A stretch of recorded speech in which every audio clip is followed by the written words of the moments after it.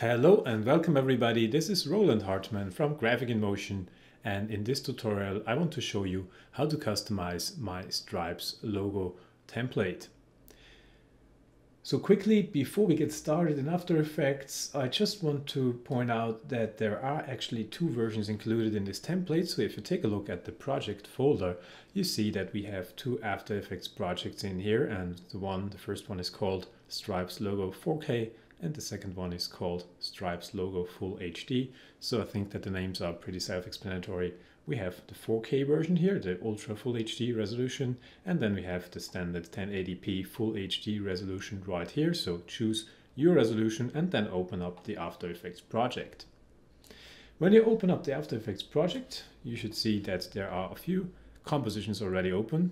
So first of all, the logo composition should be already open. This is where you can put your logo or your title.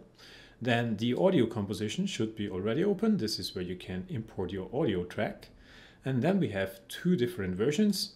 The first one is the light version with a light background. And yeah, the stripes have no glow on them. And then we have the dark version with a dark background and the stripes have a slight glow on them. And of course you can change all these colors, and yeah, this is what I'm going to show you now. So let's get started with the customization, and let's say I want to customize my light version for now. And first of all, I want to import my logo. And to import the logo, I can go to my logo comp, and now I go to File, and I select Import File. And I quickly move to my folder to import my logo. Here we go. And with my logo selected, I drag it in my logo composition. And now I will simply disable my text layer here. You see that as a placeholder, there is a text layer. So if you want to use a text instead of a logo, then you simply can use this text layer, can double click, enter your title, change the font, of course, and stylize your title. And then you're good to go. In my case, I want to use the logo, so I will disable my text placeholder here and enable my logo. What I want to do now is I want to scale it down because it's of course way too big. So let's make it like something like this. And one more hint for this template, please make sure that your title doesn't exceed this box here, approximately this inner box here of the action save title. If you do not see this, you can toggle it here, title action save area. Because if it goes too far to this side or to this side here, so too far outside of these boxes, then the reveal may not work as well anymore. So as I said, these two lines here, either this one or this one, so between these should be the maximum width of your text or logo. So now let's scale this down a little bit more, maybe to 35%, and I will move it up a bit because I need a little bit of room underneath it because I want to add a subtitle, and yeah, there's also a shadow going on. So now let's move on to the render light composition, and you see already that it changed and it looks quite different now. So the possibilities you have here is, first of all, you can change the color and look setup, and you see we have this layer here that's called color and look setup. If you select this and move to the effect controls panel, you see a bunch of different controls here. So let's start with the logo offset. If I set this to 100, actually this is controlling a scale value. So if you set this to 100, then you have no offset. You cannot really see this that good now, but you see here on this frame it's probably better to see. So let's change it back to the standard value of 110. And yeah, you see that the offset is getting a little bit bigger. I have to increase this to make this more obvious. You know, if I increase this, you see now I have way more stripes visible, way more elements are visible. And this is how you can control how big the offset actually should be. As I said, standard value is 110, and I will leave that for now. Then we have the blur offset, and if I set this to 0, you will immediately see that it will change my look quite dramatically. Now the stripes are really only visible in my offset logo, so if I increase the offset for now, then you probably can see what the offset does a bit better. It simply scales and offsets the logo, and I will put in 110% here. And the blur controls, the blur of these graphical elements. So whatever look you are trying to achieve, you can change the blur to whatever you want. The standard value is 70, and I will leave it on 70 for now. Next, you have 5 different color controls. The first one is the base color. The base color controls the color of your logo during the reveal or during the build-up. So if I go to a later frame between 4 and 5 seconds, you see that my logo is already revealed in its original colors. And you see during the build-up it's black. And this is because the base color is set to black or very dark gray here. So I could change the base color now. Let's see, maybe I make it a little bit brighter. It's not so dark, like so. And you see immediately it changes this base color a bit. Now I can change up to 4 colors of my stripes, or assign up to 4 colors to my stripes here. And I want to use this, in my case, to make this a little bit more colorful. So I will pick a few colors from my logo. So let's take this color picker here and select, first of all, blue color here. Then I will take my pink color here. Then I will take this yellow-orange color, and as the last one, the color number 4 will be this green here. So let's take a look how this looks. I will move back between 2 and 3 seconds, and now I see all my stripes here.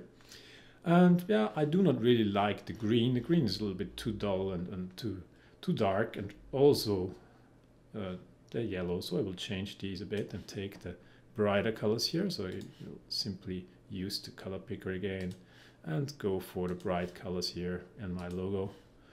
And of course you can change these manually. You do not have to pick them. You can simply click on these color icons boxes, and then you can change and apply your colors manually or by values. So for now I just want to take the brighter colors here, and let's see what this does. And I think that this looks way better now. And I'm pretty satisfied with this. So you see, a very easy and fast customization process. So the next step that I can do is I can change the background color. You see we have 2 colors here, the inner color and the outer color, because this is a simple ramp. And if you want to change these, then you can simply click these boxes, and then you can change your background. So I could, for example, create more of a bluish background. Let's do this for now, like so. Now I take over this color so that I have the same values here, and simply make it a bit darker. Like so. Okay. And the last option you have is you can control the ramp scatter. This is just adding a little bit of noise to avoid the bending that occurs when you have slight ramps and when you're working in an 8-bit project. So the scattering is set to 250, which is quite a high value as a standard. And if you really look closely, then maybe we'll see a bit of the scattering in the background here happening. I don't know whether the screen recorder is able to show this, but I see a little bit of noise going on, and this should avoid the bending problems. Okay, so the last step of our customization, more or less the last step, is to change the subtitle. You can see the subtitle layer is a simple text layer, and it appears at around 3 seconds, a little bit later, because it has a little fade going on. So in between 3 and 4 seconds, position your time marker, and then you can apply or change this text. First of all, I want to change the position, so I will go to grab this on the y-axis and move it down so that it is below my logo, like so. And then I can, of course, change the color in the characters panel here. In this case, I just want to take over white, or maybe I'll make it gray. Let's see how this looks like. No, then I cannot see it anymore with this blue background, so I will make it white. And maybe just to make this look a little bit better, I will make this a little bit darker too, so that we get a little bit more contrasts.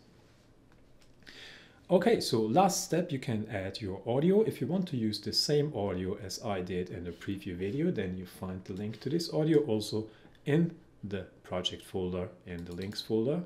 Here is the glitch logo sound. So if you want this, you can get this on Audio Jungle. And then you can also, like I showed you before with the logo, simply import the audio file and then drag it in your audio composition, and that's it. And then you're good to render it out. And now we can take a look at the dark version, because you see now we have this light version And if we go to the dark version, you see that the logo is also changed, but of course the settings are not linked. So you can create a light version and a dark version with different color settings. And there is one difference between the light and the dark version, as I mentioned before, and this is the glow. So in the dark version we have a glow added to our colored stripes, and you can change these settings right here. You see we have glow on off checkbox here, and you see also what this does. It adds a bit of a glow. And then we have a few settings for the glow. First of all, the glow radius, which is just controlling the size of the glow basically. If I set this to 0, you cannot see it anymore, or nearly. And now if I set it to 35, you see that it's... And the glow threshold is controlling which luminances of your stripes will be glowing. Okay, so this is basically the fast and easy customization process. If you have any more questions, feel free to write me a message through my Video Hive profile, or also through my email, which you can find on my website. And my website is www.graphicinmotion.com. Thank you very much for watching. Have fun with the template, and I really hope to see you soon. Goodbye.